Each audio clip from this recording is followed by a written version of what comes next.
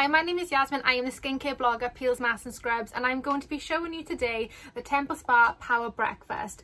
This is a gorgeous product which doubles up as a mask and an exfoliator, and it contains lots of yummy ingredients like clay, oats, walnut, strawberry and papaya, and as you can see it has the most gorgeous texture. So I am going to show you how I use this today.